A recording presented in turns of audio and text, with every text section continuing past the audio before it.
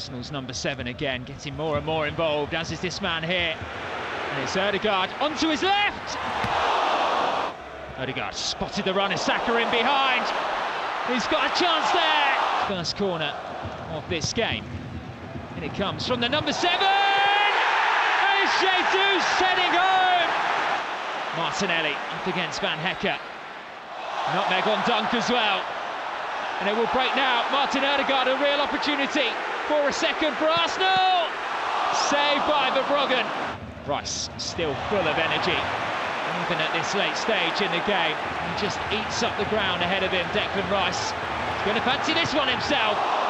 It's a clever no-touch turn by Odegaard. And he's released Nketiah, and he's spotted the run of Havertz. Could this be the moment? It is! Arsenal surely wrapping up all 3 points.